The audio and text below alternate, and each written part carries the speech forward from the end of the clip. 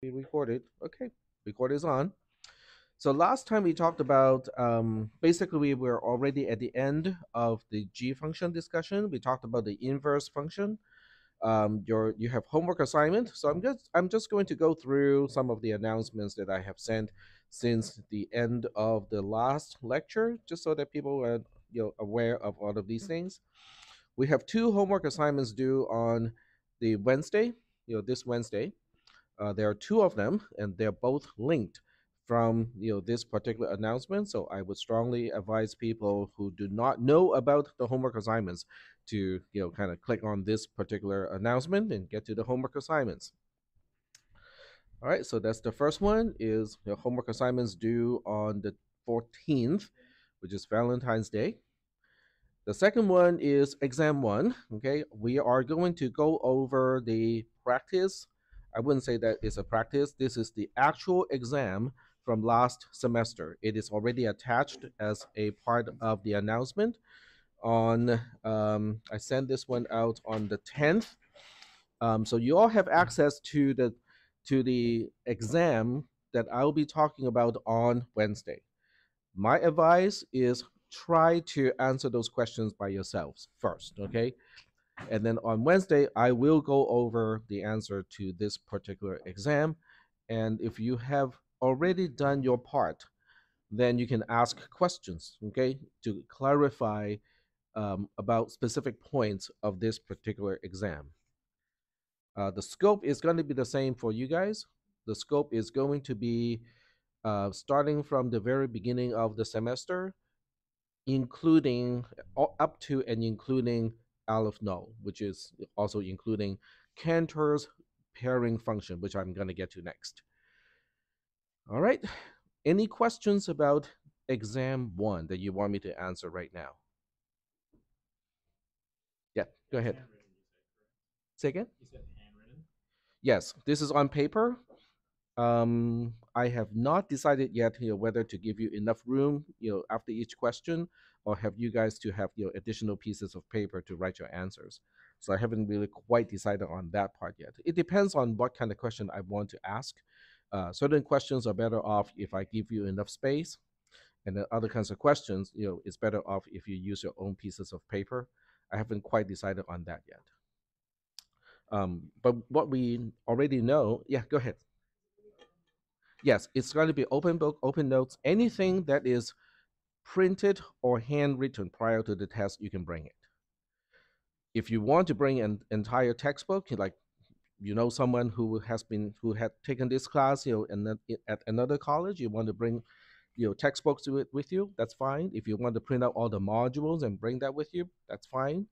If you want to, if you know friends who know friends who know friends who have, and you have a complete collection of all the exams that I have ever done in this particular class and all the keys, bring that with you if you think it's going to help. Is that okay? All right. So the only thing I do not allow that is somewhat related to what we are talking about is for people to write something on a piece of paper and then pass it to the next person during the test.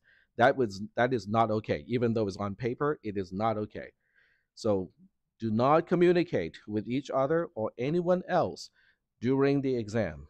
So the exam reflects your understanding of the material, not that of somebody else. And okay, any other questions related to the exam? No questions? All right. So I am going to close this one. Once again, you'll click on these announcements and click on the links included in the announcements too, because they can be helpful. This one can be helpful because since exam one is on the horizon, for people who want to study, this is potentially ways to help you. I'm not saying that this is going to help you, but potentially you can utilize AI to help you, because the material that we are talking about in this class are pretty well established. In other words, we are not talking about something that did not exist in year 2020. This has been around for a long time. So you can ask ChatGPT questions like this: what does blah blah blah mean? Okay. Now that blah blah blah, okay, is basically this particular expression here. So ChatGPT explains the entire thing in its own way. It says, the expression for all x in A, P of x is a mathematical notation used in formal logic and set theory.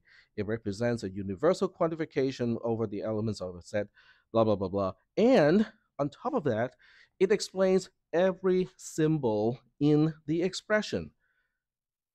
If you find my notes a little terse and difficult to understand, this is actually a really, really good resource to ask to find, to get extra clarification or even examples or even exercise. You can actually formulate and ask ChatGPT, give me something to work on.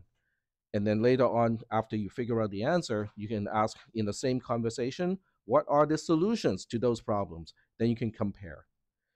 So, a resource. Let me get back to the other announcement. There's one more before we move on to the actual topic that we'll talk about today. It is about the G function that we have been talking about, and we are done with it already because last week we actually finished the entire thing. I talked about the inverse function.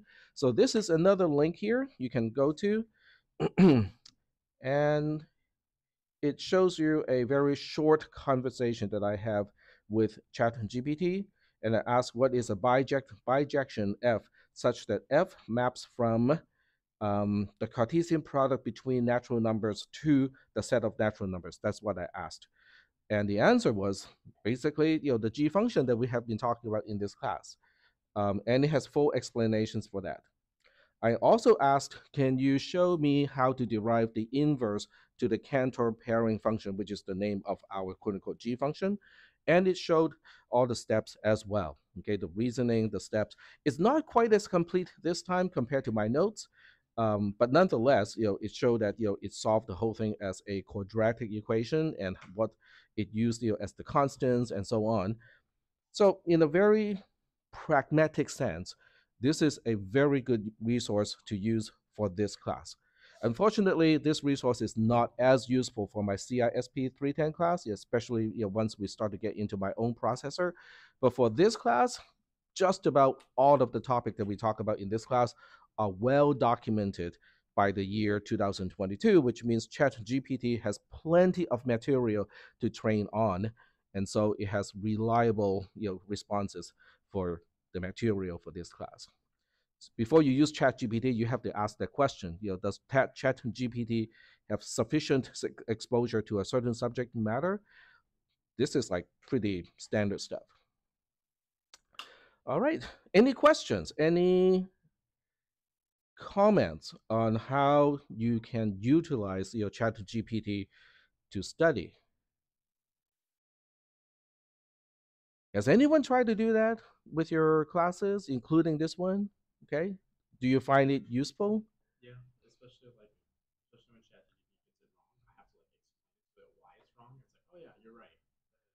Uh, that is very good. Okay, so that means you are not just taking ChatGPT's responses like that. You're actually reading it through and see if that makes sense or not. Cool. All right, so that's all the announcements since last week, since the last time we met in this class. So what we are doing now is we are moving on to relations. Oh, by the way, remember there are two homework assignments. One is space folding, and then the other one is the function assignment. Okay, so don't forget your homework assignments are due on Wednesday before class. But we are starting a new topic today called relations. The module is written a while back. 2021 was the last time I touched it. But once again, it has not changed. Okay, all of this stuff here is pretty classic logic, so it doesn't change over time that much. The reason why we have to talk about relations is because we care about sorting. So why is sorting important in computer science?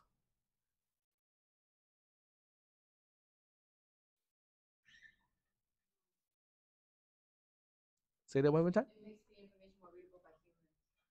right? It prioritizes it orders the information in a way that hopefully the most relevant information is listed first, or something along that line. It depends on the context. If you are playing a video game, sorting is important because you want to know who is the best player up to this point. If you're shopping, like for gasoline, you want to find out, what is the best deal for me. It's not just the cost of the fuel, but it also involves, how far is that gas station? Because if you have to go really far, like 20 miles to a gas station, and it's only 2 cents, cheaper per gallon, and your gas tank is small, it's only 10 gallon, it may not worth that trip to go to that gas station just to pay 2 cents less per gallon. So there are a lot of information, that we have to evaluate. Okay, so the key is we have to evaluate and come up with, okay, what should I choose? Okay, it has to do with choices. So this entire topic relates to the relations, because the operators that we typically use, for comparison, they are called relational operators. Less than or equal to, greater than or equal to. Those are all relational operators. It relates integers with each other. It relates real numbers with each other so that we know the ordering or whether they are the same or not in the case of natural numbers. Yes, go ahead. Relations would not be in exam one. So we are done with all the topics in terms of exam one. On Wednesday, we'll talk about the answers to the homework assignment as well as the exam that I gave you, the sample. So that would conclude everything that you need to know about exam one. Sure. All right. So the bottom line here, I know I'm not reading this in order, but the bottom line is we want to know whether a relation is totally ordering or not, because we can only sort when the values in a set are totally ordered.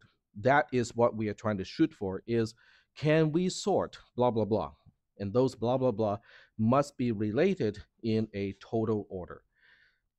But to explain what is total order, we have to go through a lot of other stuff, we'll get to all that stuff.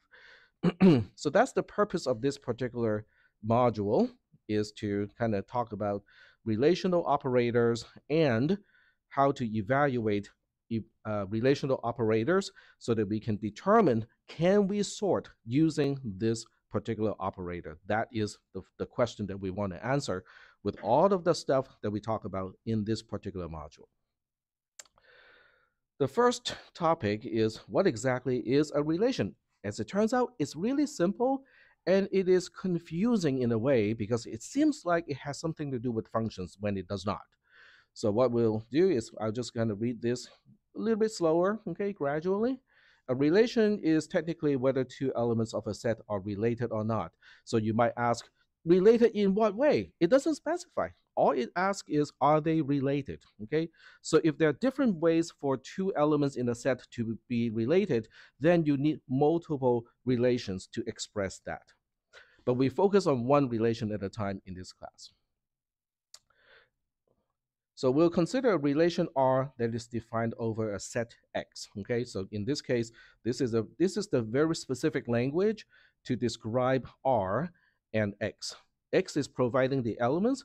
R is describing how the elements relate to each other. Is that okay? All right. So the first point is really, really simple.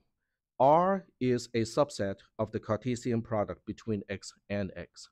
So right here, we look at this and we go like, isn't that one of the things that a function also needs? The answer is yes and sort of no.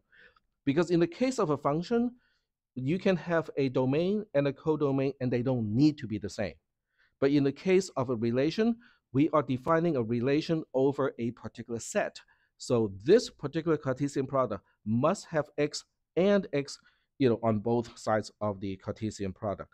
Unlike in the case of a function where it is a Cartesian product between the domain and the codomain, but the domain and the codomain do not need to be the same. They can be the same, but they don't have to be.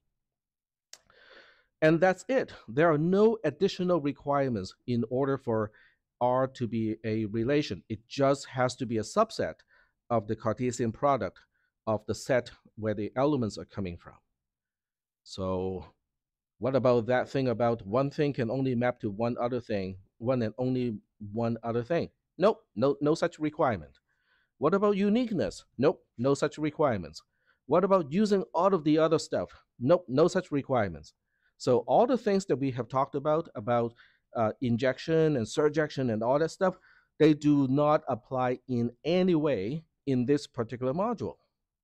And instead, we have a whole new set of stuff that is applicable. So it's not, in a way, it's easier, in a way, it's harder. So when we get to it, you guys can tell me whether it is harder or easier. This means that every element in a relation is a two-tuple in a set where both items of the two-tuple come from the same set where the relation is defined over. In other words, what elements are we describing? Okay, the relations of what elements are we describing? The set of those particular elements is X in this case. From the notation perspective, it is conventional to write X relates to Y via R as X RY. So R can be less than or equal to, in mathematics, can be greater than or equal to. But in this class, R can be very, very arbitrary. Okay, so we'll use very arbitrary relations in this class as examples. This is the infix notation of a relation. Note that X, R, Y is not an assertion. It is a question of asking, does X relate to Y? And that relation does not have to be symmetric either, which means Rxy can be different from Yrx. Think of R as less than or equal to. X is less than or equal to Y does not mean that Y is less than or equal to X. Okay. So do we have any questions about section 2, which is kind of like just describing the requirements of a relation and how we use the term of X, R, Y? Any questions? I'm gonna throw one thing in, just from the perspective of notation. I think this is important to know. And let me maximize the screen like so. All right, so this is important, I think, especially for people who like to look at things from a very mechanical perspective. So I'm going to write this here. X, R, Y is really saying the same thing as X, Y as a two-tuple is in R. Do we have any questions about this particular statement? This statement has to be true because it defines the notation. Any questions? All right. So assuming that we don't have any questions, I'm going to move on. So moving on to a concrete example. The familiar comparison operator, which is less than in this case, is a relation. It can be defined over any set that is fully ordered, but for now, we only consider the set of integers, otherwise known as Z, the funny looking Z. As an example to illustrate that the relation is a set, we'll consider the following statement. A is less than 2 is true. I don't think anyone in this class is going to object to that, but our focus is not the fact that 1 is less than 2, but the notation that we are using less than as a relation. It is between the two elements that we want to evaluate whether one is less than the other one or not. And I can just the same use the other notation, which is the tuple 1, 2 is an element of a set. Now that the name of this particular set is funny, right? When was the last time you defined the name of a set as the less than? Well, there's no restriction either. This is not a programming class. There's no restriction of what you can use, what symbols you can use as the name of a set. So in the second bullet point, I am looking at less than as a set of two tuples where the set is a Cartesian product of integers crossing with integers. So this is strictly seen from a perspective of notation. not whether one really is less than 2 or not. Are we still doing okay so far with the notes here with my module? Yes.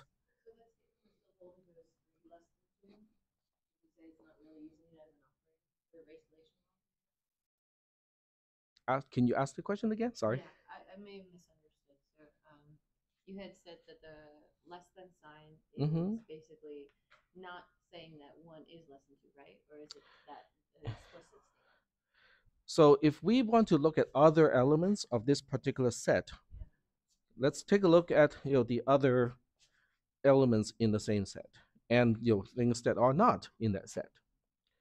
So in this case, we can say 3, 2 is an element of less than is false because the set does not contain 3, 2 because the way we understand less than, 3 is not less than 2. 3 does not relate to 2 in a less than way.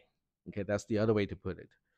But the typical way that we write this is 3 is less than 2 is false. The infix notation is a lot more convenient where the relation is between the two things that you're trying to quote unquote relate or you want to evaluate whether they relate or not. So these two notations are basically equivalent to each other. I just want to emphasize that we are looking at relation not only from the perspective of an operator, but from the perspective as a two tuple in a subset of the Cartesian product of the set that provides the elements. Okay? So that's a good question because I just want to emphasize it's a notational thing. It's not so much a concept thing. All right. So now we look at some examples. So if we define X, the set that's providing all the elements to consist of elements A, B, C, D, all lowercase, we can define an arbitrary relation R. Okay, I have to emphasize that this particular R is arbitrary. Okay, it does not have any special meaning. It's not less than, it's not greater than, it's not equal to, it's not equal to. I just chose some random elements from the Cartesian product and throw them into R and say, yes, this is how I want to define R. Is this R useful at all? No, it's not supposed to. Okay, it's not useful other than being an example. That's all. So in this specific case of how I define R over X, then we can say the following. ARB is true because AB is indeed a two tuple in the set R. So if we look at R as a relation, then ARB is true. BC is as an element of R is also true because now that one is pretty clear. BC is an element of R. Okay, not a problem. BRB is false because BB as a two tuple is not in R. And then DC is an element of R is also false because when you look at the 5 elements of R, DC as a two tuple is missing. So once again, this is just an example to illustrate the notation. Okay, we can use the notation of using the R in between the two things. We can also use the notation of looking at two tuples, whether they are elements in the set or not. All right. So now we move on to the last paragraph, which has some examples and some numbers. Okay, so we want to see whether that makes sense or not. As stated earlier, R is not the only relation that can be defined over X because X times X, the Cartesian product, in this case has 16 elements. All right, I just made a statement. I said the Cartesian product of X versus X itself has 16 elements. Do we know why? Okay, are we comfortable with the assessment that the Cartesian product of X and itself has 16 elements? Because A can be paired with any one of the ABCD, B can be paired with any one of the ABCD, so we have 4 times 4, which is 16. All right, the number of relations that can be defined over X is 2 to the power of 16. Does that make sense to you? Does this relate to one of the questions in the first function homework assignment?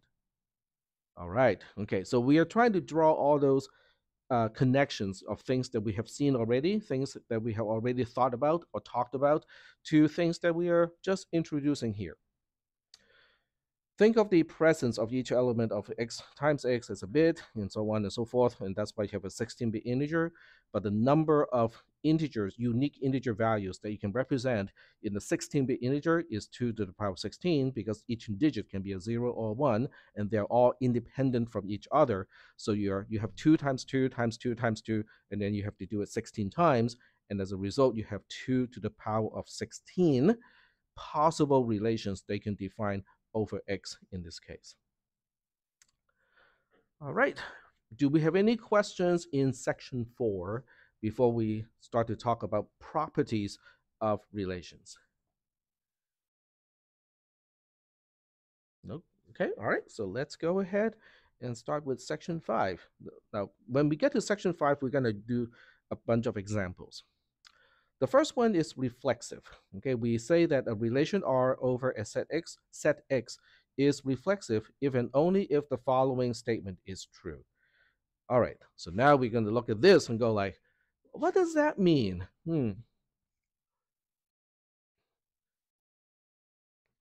So first question first, what does it mean? Second question is, what if you don't like the way I explain it? So if you don't like the way that I explain it, use ChatGPT. The question is, how do you use ChatGPT to explain this?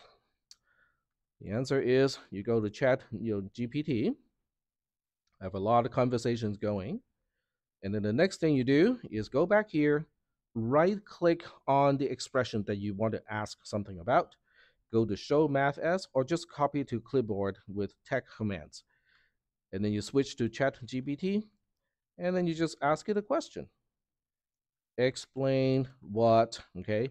And if you want to use the LaTeX notation, use backslash open paren and backslash close paren to enclose the entire thing. So I typically just do the open and the close at the same time, and then back to um, the inside of the parentheses. So this way I don't forget to close it later on. Okay, if this is something that I do, you don't have to do the same thing. Just pasting that thing means in, and you can even give it more context in relations. There we go. Hit the enter key, and it breaks it down. And it also, look at the last paragraph. This property is often called the reflexive property of a relation. In other words, I'm trying to work myself out of a job here. You don't need me anymore. I just need to give you a bunch of words, and you guys can learn it by yourself.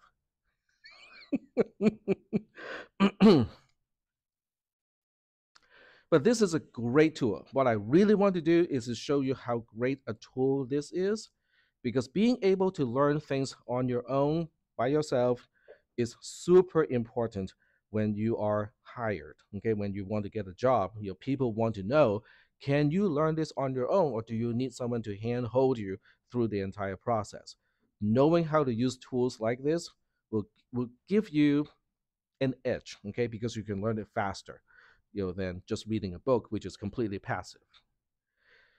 Are we good so far with this example? Okay, so I'm just integrating the use of ChatGPT and also how to prompt ChatGPT, because that's one of the hottest jobs, I guess, in 2024. They anticipate prompt engineers, which is I don't think those are engineers, because engineering is very involved. Okay, but prompt engineering, as they say, refer to that term, is one of the hot jobs in 2024. Just knowing how to ask ChatGPT questions in a way to get the answer that you want. All right, so I think this is kind of cool. But getting back to my own explanation, okay? Okay, so now what we want to do is to look at this and go like, okay, can we go through some examples where some of these are reflexive and others are not reflexive? Okay, so we can certainly do that. I'm going to use the ChatGPT way of answering a question. Every single answer starts with certainly, I'm glad to, or something like that. I'm typically not as courteous as ChatGPT. I think ChatGPT will pass the Turing test before I do. I'm okay with that too. All right, so let's take a look at a few examples. Of all of these examples, I'm going to use the same X.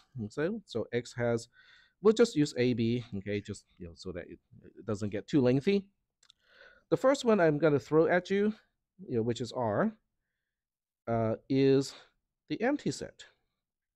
So right off the bat, I give you a tricky example, or I don't think it should be tricky by now, but I'm just going to throw this one out. The question is R reflexive when it is empty? Let's check all the requirements.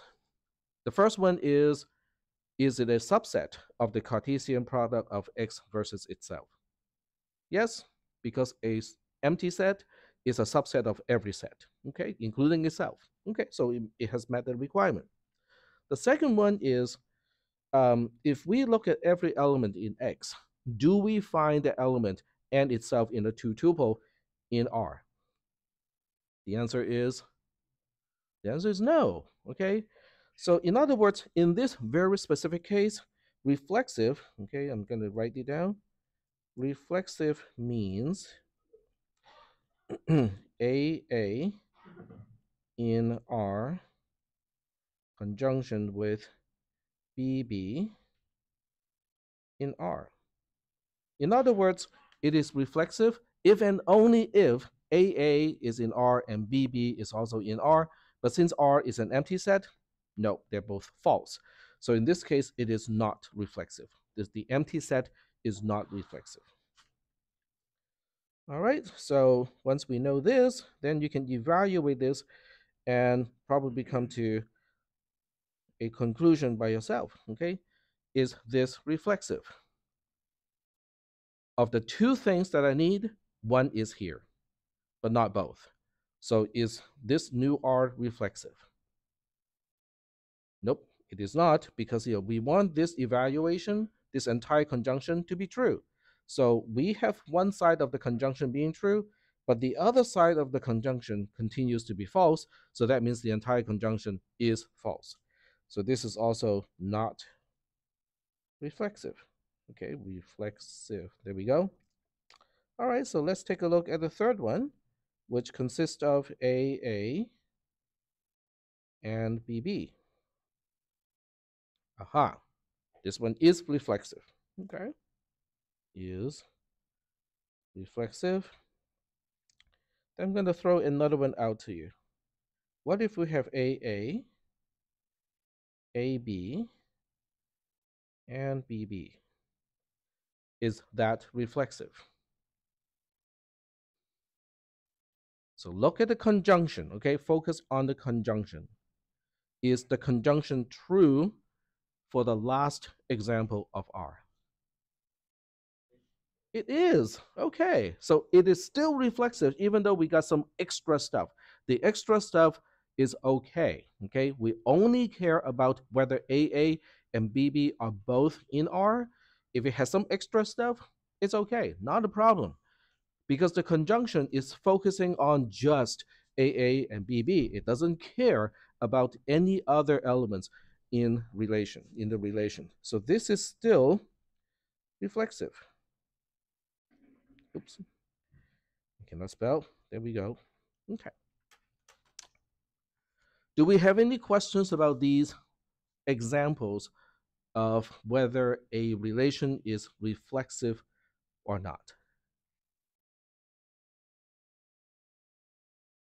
We good? Okay, looks like we're good. All right. So we are going to move on to the next property, which is symmetry. So let me use a mouse pointer to point to where we are. Symmetric. A relation R over a set X is symmetric if and only if the following is true. Another quantified statement. This is why I focus on quantification so much earlier in the class, because we are using the we're using the mathematical notation to express properties, in this case, in a very concise and yet precise way. Once again, if you copy and paste this equation and ask your ChatGPT to explain it, it probably will identify this as symmetry. I haven't tried that. Okay, you guys can try that on your own, but I think it will find it. Okay, so what does it mean though? Well, for every way to find EF in X, okay, so that means E can be in the previous example can be A or B, and so can F. Can EF both be A? Yes. Can they both be B? Yes. Okay, because this notation does not say anything about E and F being different. It simply says E has to be an element of X, F also has to be an element of X. It's a shorthand for two for all, one for E and one for F. This is just a shorthand for that. But what is inside the parentheses? What am I trying to quantify? Okay, what I'm trying to quantify is EF is an element of R if and only if FE is an element of R. The key is this operator here, if and only if. So now you have to remember, how do I make the operator if and only if true? Does anyone remember how do you make if and only if true? So if and only if is the same thing as if. Okay, let me just write it here. It's easier for me to write it than to say it. A if and only if B is exactly the same thing as A implies B and B implies A. It means exactly the same thing. So now you just have to remember what is implication.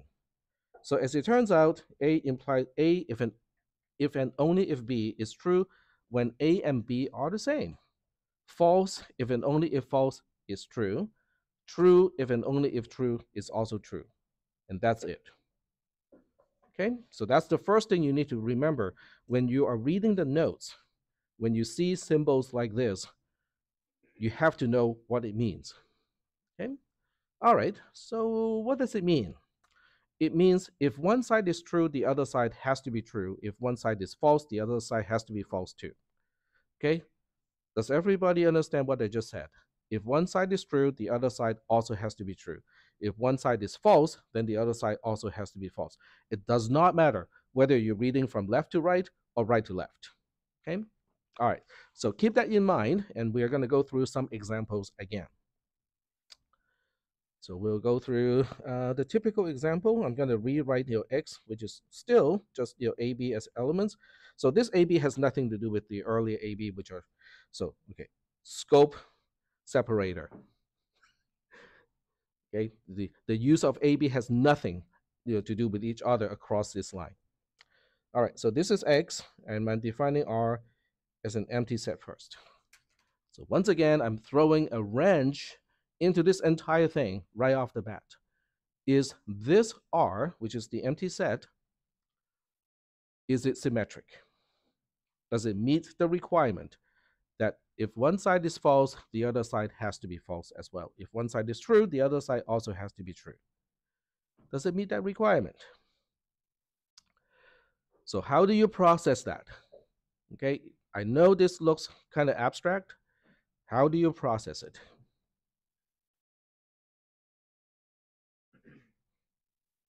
Now you have all taken CISP 360 or class equivalent to 360 as well as 400. So you know control structures already. So what you want to do is to convert this into that control structure mindset and ask yourselves, if I were to write a program, a piece of code to evaluate, that, okay, let me point out where I'm talking about, to evaluate this thing here, how would you write it? Okay, so think about that. And what iterations are you going to go through? So we are looking at every single possible way to pair up, A with E, something with E and something with F in the original document. So how many possible ways can we pair that up? So I'm looking at variable E, variable F. and E and F correspond to EF over here. And we are talking about X that only has two elements. One is A, one is B, right? Okay. So let's switch back to the tablet here. So can someone tell me what values can be in E as a variable? A or B. Okay, all right. So E can be A or B. And when E has a value of A, what can F have? A or B, because they are independent variables. So now we have only four possible ways of evaluating this entire thing. So now you have to ask yourself, what about F is in R if and only if Fe is in R. So now you just have to evaluate that expression. Yes, I kind of messed up here. This is not meant to be a semicolon. There we go. Okay, I cut out a little bit too much. F. There we go. Okay. So now for each row, you tell me. Okay, AA in R, if and only if AA is in R, R is empty. What happens to the value of that expression? Okay, so what do? You break it down and you just evaluate each side of the if and only if. Once you have both sides, then you evaluate the if and only if. All right, so let's do this. AA is in R. Is that true or not? It's false. What about AA is in R? That is also false. What is false if and only if false?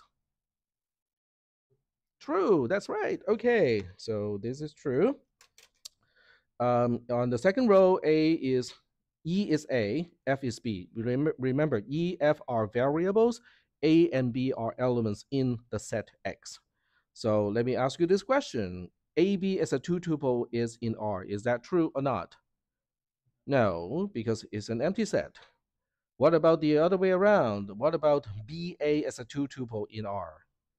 It is also false. False if and only if false is true. So because I make R an empty set, that makes it very easy to answer all the questions because nothing is an element of R.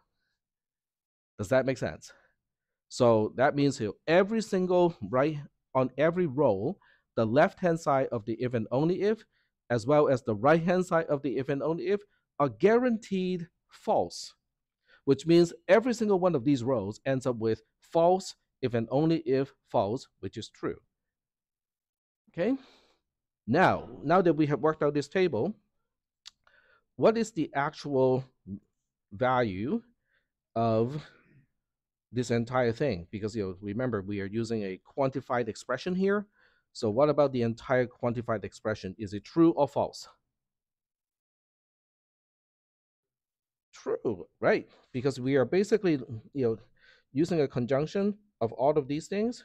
So the entire conjunction thing is true. We are using conjunction to connect every single row because we have a for all universal quantifier because it has to be true for every single possible way of blah, blah, blah. And in this case, yep, it is true for every single possible case. All right. Do we have any questions? No questions? All right. So I am expecting people to read a little bit ahead of the class, but even if people are not reading ahead of the class, I'm still kind of expecting people to understand this material in the lecture, okay? Because it only referenced things that we have already talked about and certain things we have talked about multiple times already as well. So, that's kind of my expectation. So if you're having some doubt about whether you are understanding this material or not, you can come to my office hour and we can work it out. Okay, so that's one example. Let's look at the other example. Let's look at this one here. Okay, is this symmetric? You basically work out the same table here and you end up with 1 1 1 1 as again. right? Okay, so this is also symmetric. So I'm going to say this is symmetric. This is also symmetric. What about this? Is that symmetric or not? And you have to remember, you have to be able to answer why it is and why it is not symmetric. So is it symmetric or not?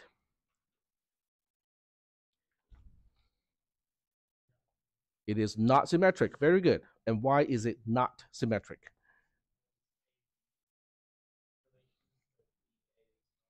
Exactly. Okay. Very good. So that means, if I were to use the table approach and redo the entire table, I would end up with something with at least one of the rows returning a false. So let's do that. And I'm going to use the lasso tool so I can copy and paste. And we want to duplicate here. And then after that, we can redo every single row. So we'll go back here and just get rid of the answers already figured out from last time. Okay. So in this case, AA is in R if and only if AA is in R, which is represented by the first row. Is that true or not? It is true. The if and only if is true. The element of is false. Okay, does everybody understand what I just said? If I look at each side, this is false, okay? Because AA is not in R. This side is also false because AA is not in R. But when you have false on this side, then the if and only if operator returns true, okay? So we don't have a problem with this row. What about AB? So let's say E has A, F has B. AB is in R is true. BA is in R is false. So what is true if and only if false? It is false. Very good. So that's how we can put a 0 here, and a 0 here, and a 1 here. So how do we combine all the zeros and ones? Are they ORed together or are they ANDed together? They're conjunction, right? They're ANDed together. So if you combine all of these, I'm just going to be super lazy here, then this conjunction is going to be false because at least one row returns a value of false. So the entire thing is going to be false. So that means in this case, it is not symmetric. There we go. All right. So I think the next example is pretty easy now that we have shown that example. Okay, that's my bad. I double wrote the B. Oh, no, it shows okay here, but it just messed up in my screen on my screen. What about this one? It is symmetric. Very good.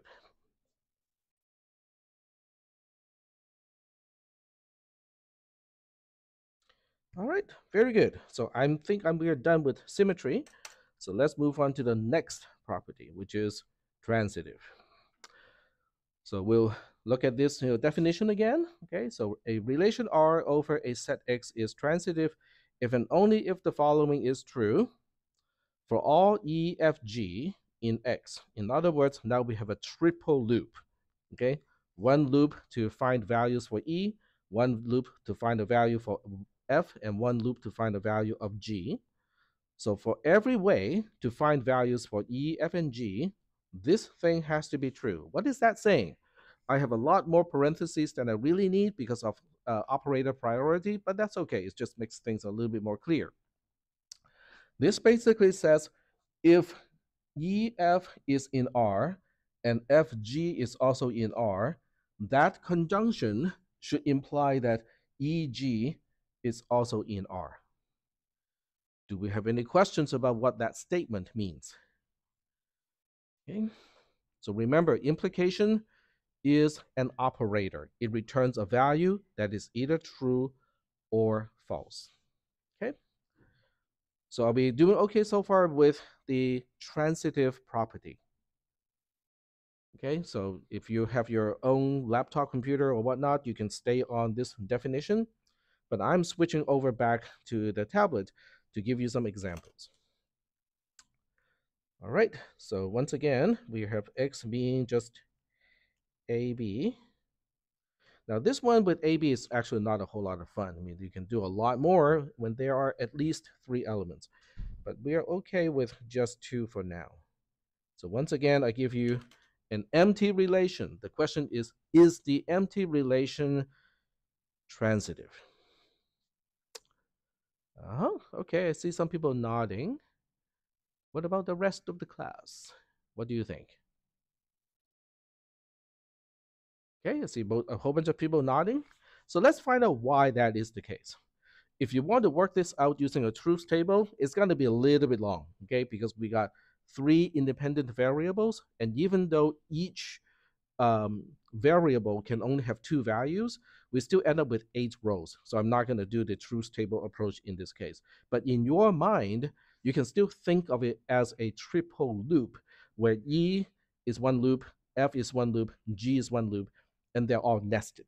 Okay, so by the time you get to the innermost loop, E, F, G all have values, and you're evaluating a particular expression, which is this expression starting from here, ending over here. So when R is empty, it means every single element of is going to be false, starting with, say, the first one here. So this is guaranteed to be false because R is empty in our example. So that means what? Well, it means the conjunction is guaranteed to be false. If the conjunction is guaranteed false, then the implication is guaranteed true. Done. Do you see how I don't even have to evaluate the right-hand side of the conjunction or the right-hand side of the implication? It's all because of the truth table. It all has to do with if one side of conjunction is false, it guarantees the entire conjunction is false. But if the left-hand side of an implication is true, it guarantees the implication itself has to be true.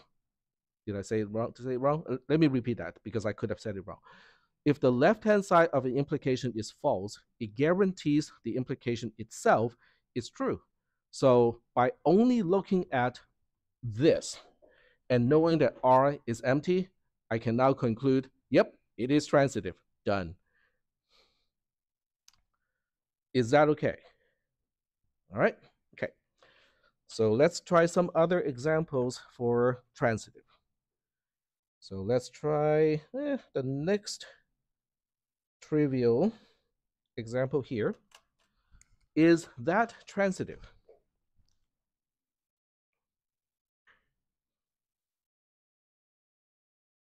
It is transitive.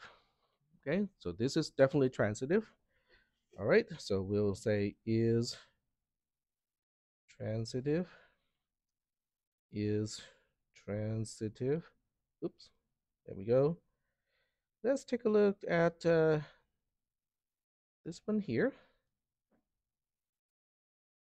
Is that transitive? Okay.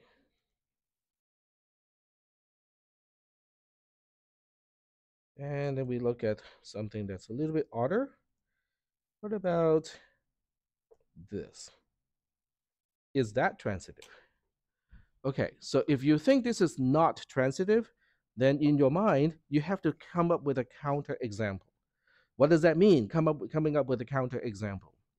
It means you have to find me a way to assign values to E, F, and G such that that whole expression thing is false. Okay, so let's see what that means. Okay, because I need to switch back to this to the original definition. So if you think this entire thing is false, that means you can find a way to give E, F, and G specific values so that this expression is false. Okay? Because if you cannot find a counterexample, then by default, everything is true.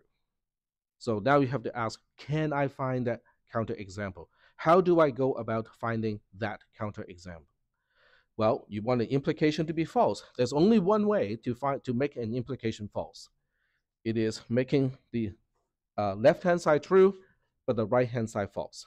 Okay, so now you have to look at the left hand side and say, okay, how do I make this conjunction true? Okay, I have to find two tuples so that we have EF and then FG. Well, you can have EF, FG all being A's. Okay, that's not a problem. But in that case, AA is in R is also true. Okay, so that doesn't make it false. The only other way is to say, what if I make EF AA and then FG AB? In other words, E is A, F is A, G is B. Okay, that makes the conjunction true because those two elements are in fact in R. But over here, E is A, G is F, right?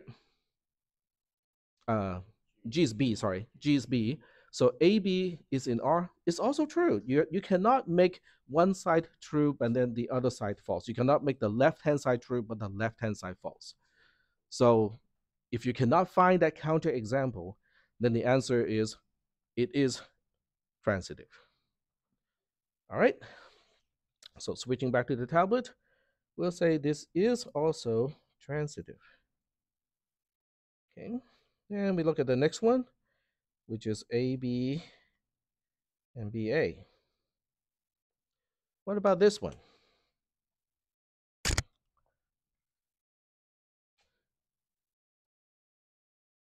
So once again, okay, if you want to think, okay, I suspect this is false, then you have to figure out a way in order to make that implication itself false. And in this case, turns out it's pretty easy, okay? Because I can make EA, I can make FB, I can make GA again. So in that case, AB is in R, not a problem, it is true. BA is in R, also true, not a problem. So the conjunction is true. But in this particular case, E and G are all A's, right? So that means on the right-hand side of the implication, I end up with AA is in R, which in this case is false. So I have just found a counterexample. Now, is there another counterexample? Yes, but all I need is just one to show that the universally quantified statement is false. Is that okay?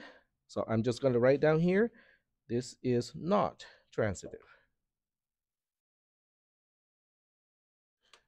Because AA is missing, BB is also missing in this case.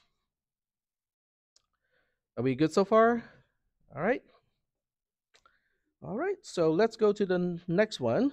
Okay, the next one is called anti-symmetric, which is not the same as not symmetric.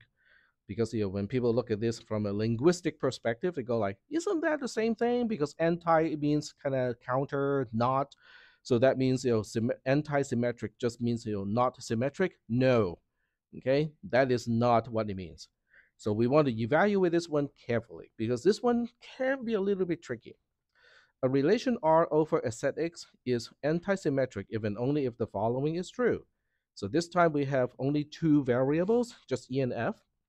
And it looks a little bit like transitive, but it's not transitive. Because in this case, it says EF is in R and FE is in R, implies E and F are the same. Okay, so this one is tricky. So we'll go ahead and take a look at a few examples again. There we go. And we'll take a look at an MTR again. Okay. I'm not going to repeat X here because we're going to use exactly the same X as in the previous examples.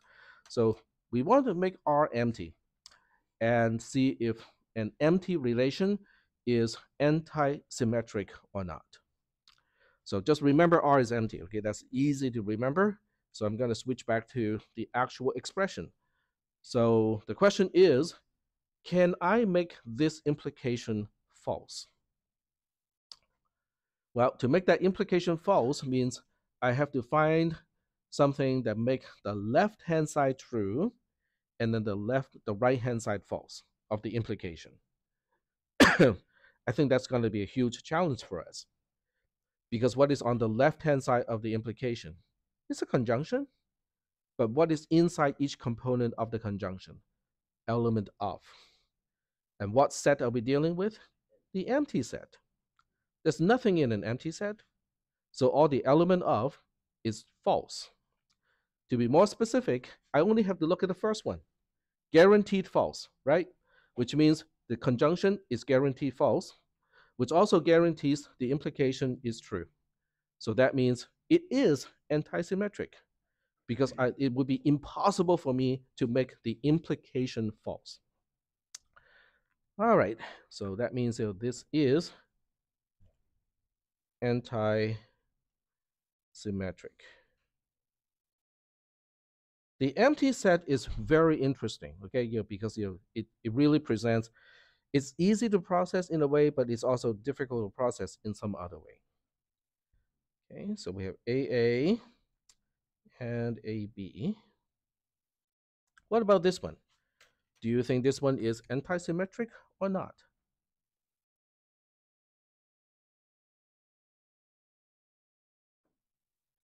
It is antisymmetric.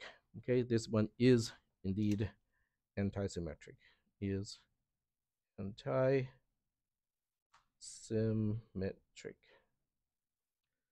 Okay, let's try something else. Let's try AABB. Oh, I said AABB. I wrote something else. Okay, AABB. Is that antisymmetric or not? Yeah, it is antisymmetric. There we go. What about this? ABBA. Is that antisymmetric? It is not antisymmetric. Okay, very good. Because this one is actually pretty obvious. This is the advantage of using an example that has very few elements. So if I switch back here, I can make E A, I can make F B. AB is in R, it's true. BA is in R, true. A equals B, not true. So we're done. All right. So I'm going to go back to here because I do want it to be recorded. Is not anti-symmetric. All right. So I'm gonna take row here, because this is a little bit of processing. I'm just using the row taking activity like a short break. And today is the 12th. I will show you the access code. It's reflexive. So it is reflexive, REFLEXIVE. I'm gonna write it on the whiteboard.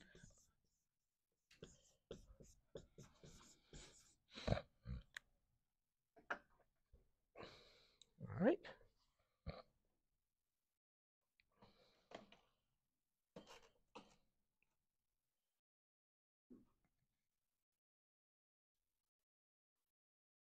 All right, I'm gonna go back to my notes when you guys are participating in row taking.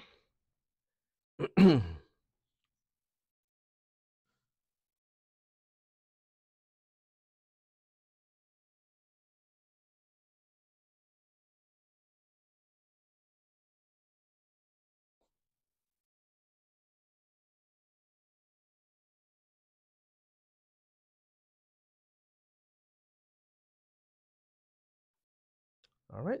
Does anyone need more time for row taking? Or are we all good? Looks like we are good. Okay. All right. So we're gonna introduce what is partial ordering. Partial ordering, in this particular definition, it is said that a set X is to be X is partially ordered by a relation R if and only if the following is true. R is reflexive, R is antisymmetric, and R is also transitive. If all three are true, then we say that R as a relation over X is partial ordering. All right? So partial ordering is interesting because the relational operator less than is not partial ordering. It is not partial ordering because, first of all, it is not reflexive. A value is not less than itself. So that's kind of the tricky part of partial ordering. So I want to talk about why partial ordering is not sufficient. Okay, it's good to have in some cases. It's all you need. But if you want to be able to sort elements in a particular set, it cannot be just partial ordering. It has to be totally ordered. It cannot be partially ordered. So the reason why that is the case, it has to do with there are certain things that may not be relating to each other at all. So you cannot decide, is this going to be ahead of this one if I want to list these two items? So partial ordering is not sufficient, but it is an important step to lead to total ordering. So in this case, I use a beer commercial. Okay, for those of you who want to actually look up the commercial, you can look up YouTube, and it's a beer commercial. It has to do with smooth but not rich. And they have several. Okay, they're all pretty funny. So I'm gonna look up. I'll pick this one because I like cars, and this one does relate to cars. So I'm gonna pick on this one, and the speaker is on.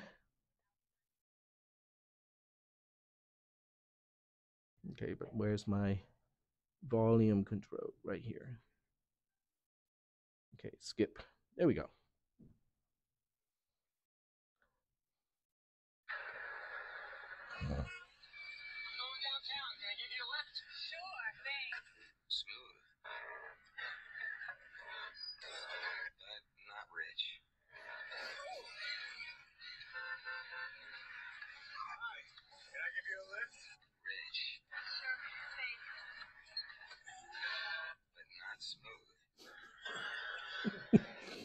I'm pretty sure by today's standard, this is not a very politically correct, commercial, but it is funny, okay?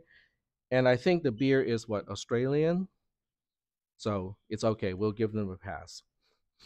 But anyway, the concept is smooth versus rich, and I think the commercial has an implication that it is good to be both. Okay, so everybody can agree that smooth and rich is good. Okay, it's the best. So what I'm doing here is I am going to make a little diagram here. Okay, so the first one is rich and smooth. Okay, both. Okay, next one is rich but not smooth. The other one is smooth but not rich, and the last one is me, which is not smooth and not rich. All right. So now we want to say, instead of saying which one is better, we'll say which one is not worse than which one. Okay. So, or at least as quote unquote attractive as. Okay. So we'll say as least as attractive as. So we'll go ahead and say that R. Okay, so we'll call this relation. Okay, since we have used R and S already, we'll say T. Okay, so T means at least as attractive as, and it will in parentheses as defined in a beer commercial. Okay, because I don't want any trouble of people saying, so you're saying that I'm not attractive. No, no, no. This is all based on the definition. Using the definition in a beer commercial, this is how we define T. Okay. All right. So now we can say rich and smooth at the same time is at least as attractive as just being rich. Okay. Do we have any problem with this? No. Okay. We can also say rich and smooth is at least as attractive as itself. Okay. Rich and smooth. All right. We'll also say rich and smooth is at least as attractive as just smooth but not rich. And last but not least, we will say rich and smooth is at least as attractive as not rich and not smooth. Okay? So are we doing okay so far with this? All right. So we'll put this in one category. Now we look at just rich. So we'll say rich is at least as least no, rich is at least as attractive as just rich. Okay? It is reflexive. And then we'll say rich is at least as attractive as not rich and and not smooth. But that's about all we can say. So we'll put this as a second box. Then we'll say smooth is at least as attractive as smooth. Smooth is at least as attractive as whew, that's a mouthful. Not rich and not smooth. Okay. And then last, we'll say not rich and not smooth is at least as attractive as not rich and not smooth. All right. So are we doing okay so far with the relation T that we're defining here? So let's check whether it is reflexive or not. I think it's reflexive because of the four values in the set, it relates to itself. Okay, R and S relates to itself, R relates to itself, S relates to itself, not R and not S relates to itself. So it is reflexive. It has met the first requirement. The second requirement is it is transitive. Okay, so we are looking for chains in this case. So we are looking for chains like this: R and S, T R. Okay, and then R itself, T not R and not S. So if it is transitive, then we will find not R and S, T not R and not S. Okay, this is a demonstration of what transitive looks like in a set that has more than two elements. Is that okay? Okay, so it is transitive. Is it antisymmetric? Yep, it is antisymmetric because you cannot find a case where you have A, T, B, and then B, T, A where A and T are not the same. So it is also antisymmetric. It has met all the three requirements that we have just mentioned. It is partially ordered. So the problem with this is I have no way to compare rich but not smooth versus smooth but not rich. Those two do not relate to each other using T. And that's why it is partially ordered, because I can find elements out of the four elements. I can find at least two elements where I cannot figure out which way they relate because they do not relate to each other at all. Is that okay? All right. So this is partially ordered. The problem with partially ordered is you can define a function that you intend as a comparison of some kind. I'll give you an example. So let's just say that you're running an online game, okay, and you want to name the player of the week, and you come up with a really gigantic scheme of evaluating. You can now say, okay, if somebody put in a lot of money to buy skins, okay, we want to increase the ranking because we want to encourage people to spend cash to get something that is virtual, that does not exist. Okay, you also want to encourage people to be courteous to each other, so you want to evaluate based on friendliness to the teammates. You also want to evaluate based on skill set and so on. So now you have a function written in C, C++, Java, I don't care, okay, that takes in two structures, each one representing a player, and it will try to relate those two. It is entirely possible that you end up defining a function that is only doing partial order, which means there are cases where, oh, but how does this player relate to that player? And you don't know, or the function does not give you what you intend to evaluate between those two. So if you have partial order in this case, then you cannot really name the player of the week because you can potentially end up with two players where there's no ordering between those two players, and as a result you cannot say the player of the week is blah blah blah.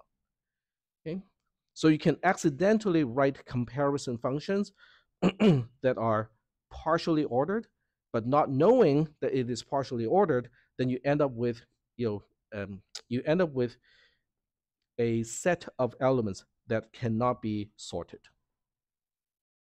Is that okay? I'm using this as an example. So if partially ordered is not what we really want because it only does get certain things done but not everything, then how do we define something that is totally ordered? Well, as it turns out, if you want something that is totally ordered, we just have to add one more property, which is called comparable. R is comparable over X if and only if for all EF in X, ERF, or FRE. That's all you need to do is to specify this additional property, then R is going to be totally ordered. All right, so do we have any questions about this entire relation module? I think I have a more kind of fundamental question. You don't have to answer the question in the class. It has to do with, do you know how to read the notations? Do you know how to read the symbols? In other words, when you look at something like this or something like this, what does it mean to you? So how well can you map the mathematical notation to what it means is what I'm asking. Not only because this is important in relations, but this is also important in your exam one, okay? Because I'm emphasizing on the ability to read notations throughout this entire class, because this is what you will need to deal with when you're dealing with higher level computer science classes, which are basically fundamentally math classes. They're not programming classes anymore. So you don't have to answer the question, okay? If you're having difficulty reading this type of notation, come to my office hour, okay? I might have ideas to help you. Chat GPT, once again, is a great resource. You can give it something complex like this, okay? I'm gonna try that. So we'll give it transitive, which is one of the more complex one. So we'll copy the tech commands. And once again, go to Chat GPT and follow up with this particular thread here. Can you describe this in the context of relations? Okay, there we go. So we'll see. Okay, we'll see how well ChatGPT can answer a question like that. All right. So it says it breaks up the expression. For all is the universal quantifier. EFG are variables that take on values from the set X. EF in R denotes the order pair, blah, blah, blah, is an element of. Okay, and does it, yep, there we go. It knows what it means. Not only does it describe the expression, it actually is capable of relating that expression to the concept of R being transitive. So this to me tells me that it's really quite capable. In this particular case, I'm fairly sure you can trust ChatGPT for its answer, because this type of material has been around for a long time. I mean, hundreds of years. And as a result, there are plenty of textbooks, there are plenty of tutorial and other types of material online to train ChatGPT. So the result from ChatGPT is somewhat reliable. Okay, probably as reliable as another person. So once again, use this tool. Okay, especially if you're finding the symbols difficult to understand and you cannot map the symbolic expressions to the meaning of the expression itself, this can help you. Now, the other thing you can also do. Now, this is really cool. Okay, give me an example of a relation that is transitive and one that is not transitive. Okay, I haven't tried this. This is the first time.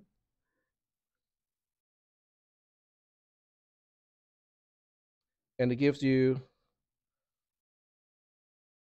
This is transitive. Less than is transitive because if A is less than B and B is less than C, A is less than C. This one is not transitive. Um, so consider a set Y, A, B, and C, and define the relation as AB is in S, BC is in S, but AC is not, then it is not transitive.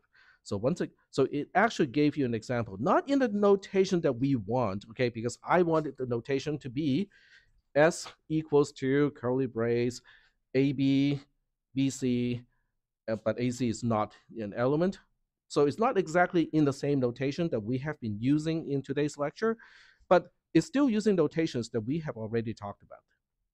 Okay, so this is a good tool. Okay, I think it is a reasonable tool to use, despite what your English writing professor has to say about ChatGPT.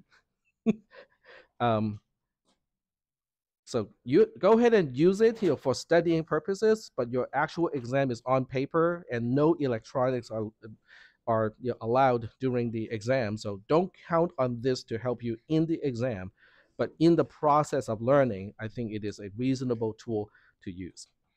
All right, I'll see you guys on Wednesday, and we'll go over the test on Wednesday.